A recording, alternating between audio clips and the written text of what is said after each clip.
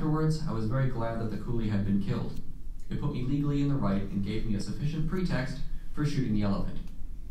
I often wondered whether any of the others grasped that I had done it solely to avoid looking like a fool. Yeah. What do you guys think? Does anyone feel sick? Sorry about that. But that means that you have a soul. So that's a good thing, right? I mean, unless you don't believe in a soul and then whatever. But maybe there's something to you more than just, you have a conscience. There we go. That's it. So I got a couple questions. Write your answers a bit. And obviously, the first thing you're always going to do in any scenario is you go to the text. You go to the information, right? You don't just draw blindly from your emotions about it, but then still you use those things to factor out how you feel as well as what a value claim could be about. So what are some value arguments you could make about this whole scenario? What are some of the criteria that Orwell uses to make his decision?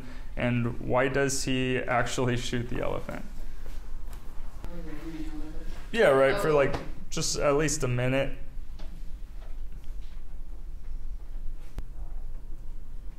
What do you think?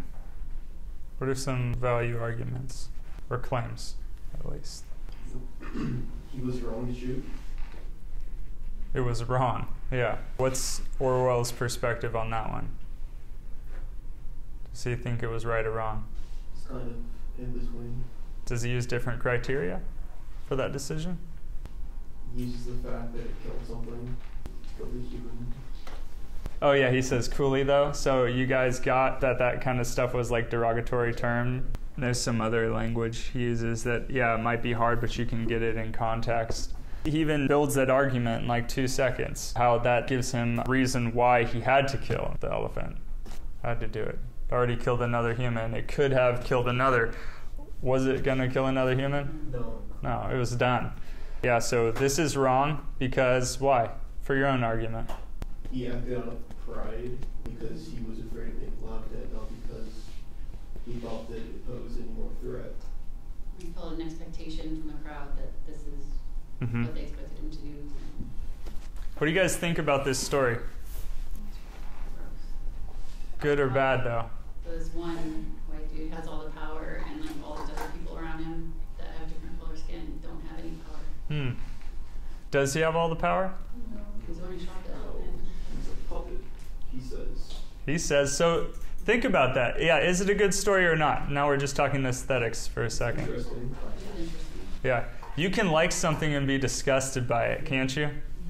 I mean, understand, there's a lot going on here. George Orwell, you know who he is, right? He wrote 1984. This is an essay. This is a true story. This really happened. He really was a Sahib or a police officer in Burma, Myanmar. When does this even take place? So if he lived from like 1903 till 1950. 1936. Yeah, he published it then. Oh. But think about when he publishes it too. What was happening around that time? He's British. Imperialism is dying down. When does it fully die? This is like colonization, where all the European countries had colonized all the third world countries and pretty much used them for their resources, control them, right? And so Britain is one of the main ones for that, where they've got power here and, you know, they exert dominance over them and use their resources and stuff like that. And so he's there. Does he like that he's there? No.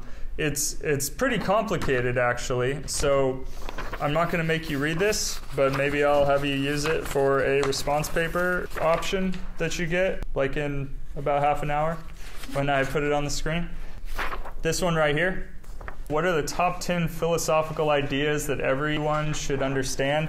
So this was just like a question thrown out on Quora, and there was like answers for years. You can go through and see the top 100 responses that people had, and some were dumb, some were all right, And then they decided this was the best one, and so now it's actually published as its own article, but it's just this Nordic law student dude, Alex Butzo.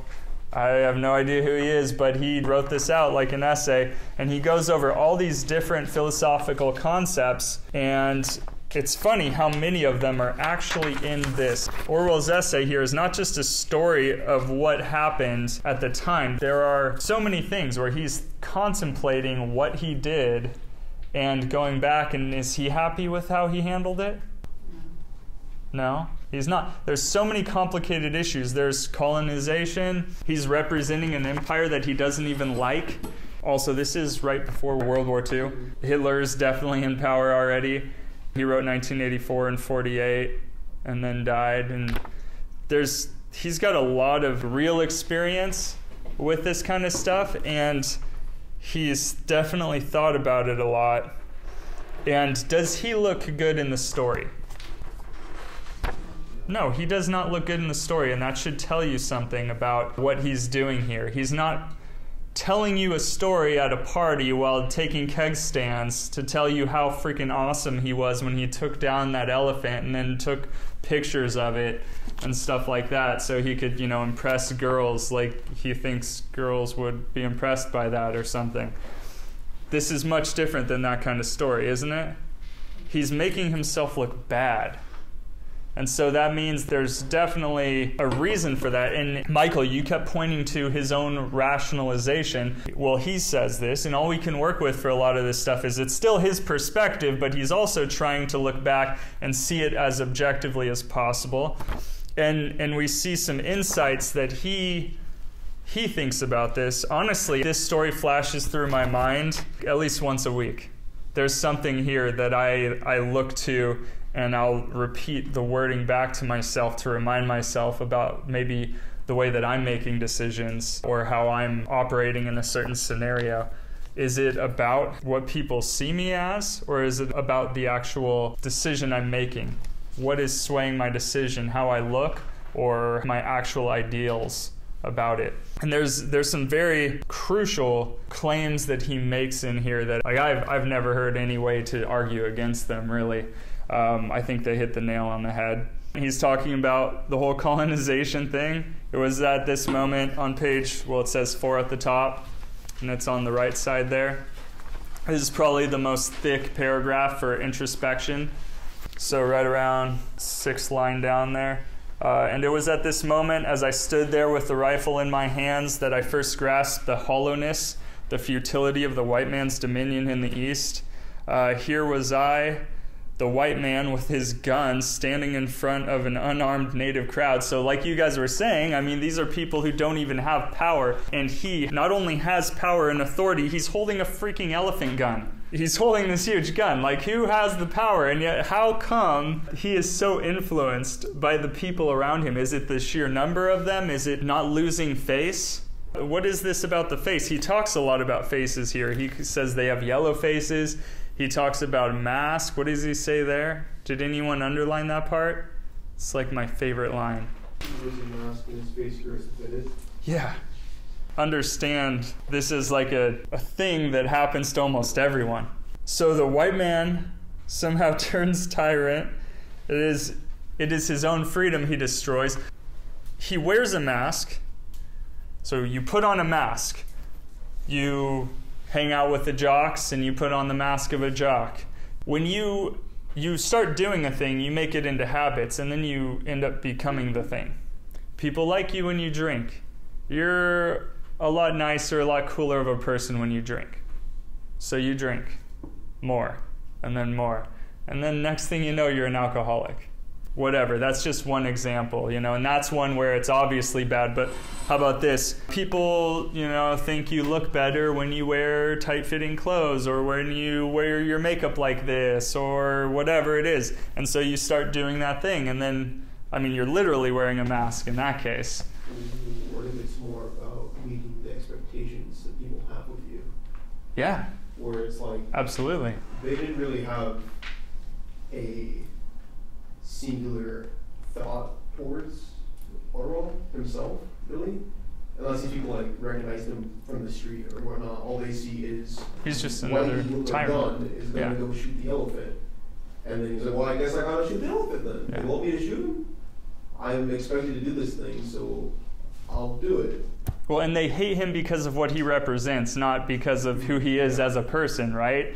They hate him because of the clothes he's wearing, and the badge and the things that say that I control you, I'm the authority over you, even though this isn't my own country, kind of thing. So they hate him just for that alone, even though he doesn't even like it himself. He thinks it's bullshit, but he's just trying to get paid.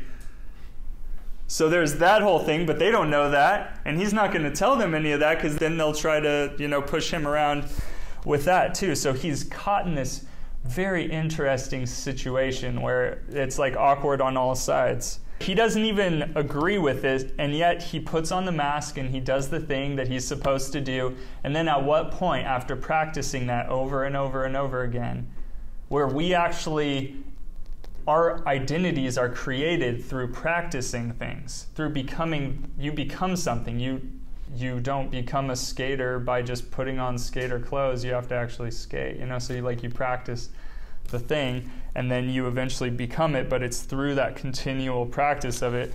There's so many areas that actually applies to. What about all the other dudes? So afterwards, by the way, was that just horrible with the dying and not dying thing? Yeah. That was really bad. And I think going through it all and going into all the details is 100% necessary for us to feel it. In some cases, on screen, talking aesthetics here, when there's a rape scene on a movie or something like that, or a TV show, it's happening, the power of it, what it means and how it makes you feel and stuff like that. They don't have to show it for 15 minutes and drag it out and show all the details. They could show you something very quick. Yeah, there's a difference between including something in order to evoke speculative emotions and glorifying something. So if you were watching a movie and 30 minutes of it is the details of this rape scene, it's not so much the writer going, does this make you feel bad? You should feel bad. It starts to become, this guy I think he has a thing for this. I think this is like his fetish or something. He's getting off of this. Yes. And you can make arguments towards that depending on, right? Well, how long is that scene and how much are they showing and why are they showing it? Does it help carry the storyline? What is the purpose? What does it do? Exactly. Is there a rape scene in the first episode of the show you like? Is it for anything, or is it at the very end of the season, is it happening to one of the main characters and does that drive on their arc? Are we talking about the same show right now? Are we? No, are you thinking of a show? I'm thinking of a show. I'm thinking of a show I'm too. sure we're thinking of the same show though. What show are you? I'm thinking of a Japanese cartoon. Oh, probably no. No, not that one. Huh? I see reasons why. Is that? Don't ruin it, man. I haven't seen. No, that's all right. I didn't want to. Yeah, obviously. No, I was thinking Outlander. Outlander. Has anyone seen that show? Yeah, we're talking value here. A really well written show with really good budget, really good acting, really good dialogue, every little thing, right? Awesome. And then the last episode of the first season, spoiler alert because I don't give a shit, is one long rape scene. And it's like where are your hands, lady who wrote this? Where are your hands right now while you're watching? Do you get what I'm saying here? Are you getting off on this? Why did you write it like that? Because you didn't have to. And I looked it up and people were like, yeah, the book's way longer. And it was a freaking hour and it was so agonizing. And I'm like, when's it going to be over? And I'm trying to speed through and it's still going. And I'm thinking, I got the point. Why did you have to make, and then you they push it. So it's really creepy, really creepy. And then you realize this is fantasy. This is the kind of, this lady must get off on this thing, and you would have to build. That's a pretty strong statement. That's a pretty strong claim of value to make. I would have to go into extreme details of things that I can draw from that. They are facts that I can pull from. Well, this scene is this long, and you could definitely show it in this short a time. And then the way that the protagonist is made to like the thing somehow after a while, and then you start muddling the lines of rape, and then you're just, see, so there's so much going on that you would have to point to that could be evidence that is fact, and then could be stuff where you start having to stretch a little bit more, but you're still using plenty of reason to explain that out. I don't know how I got on. Well, I mean, you know, it's all there to help. What did you guys think about the last paragraph before we take a break? There were endless discussions about the shooting of the elephant, because everyone else has criteria too, don't they? So they start, capitalism, we're weighing it, costs. Well, so we've got several perspectives. We've got the owner, and then we've got the Europeans, and of course the people, but they're not really here. And the Europeans are broken up into older and younger. What do you think about that? So why do you think the older men would say he was right, but then the younger men would say he's wrong? Maybe traditional. So you've got the young capitalists who are like money, money, money. Like you could have had much more money off of this thing's worth more money than the guy, right? You can work that animal, so there's just pure money. Why would the old men? Because they're trying to keep their hold of the town, and it looks really bad if they let elephants rampage and kill people. The natives aren't going to be very happy with their overlords if they're not taking care of them. Your visage of power has to be absolute. So whereas the younger guys are thinking about an immediate paycheck, the older dudes are thinking of the long run. Yeah, and the power is much more important than the money, and it's crazy though, and yet it doesn't say that word for word here, but you could come to that conclusion pretty easily. I mean, understanding not just the content in here, but the context that he does tell you about. He points to the context, and then now you can look more in depth into the context and get more secure with your findings and being able to make such a claim like that. Yeah, it's pretty, it's sick thinking about the way that the elephant dies, and it's just like not dying because he is incompetent. He can't kill it the way he should. Like this isn't humane at all. There's nothing that's good about this whole scenario. It's pretty much being tortured to death. And yet, even after that, on top of that, the way that the people react afterwards is even more sickening. Yeah, it's freaking, so it's ugly. Waited for it to bleed out first. Yeah, and then everyone else is not only, they don't have TV, you know, there's no TV yet, so like this is entertainment, but then also it's food, right? No one's going to stop you from running. That guy wouldn't even be able to use up all the meat from that elephant, so the whole village is like having at it and getting to eat for like a couple days or something like that, and being able to use all the parts of it. So at least it all got used, but that is, pretty sick. And there's all kinds of stuff going on in here. But yeah, once a week, the whole idea of wearing the mask and my face growing to fit the mask, that question comes into my own mind. And a cold sweat.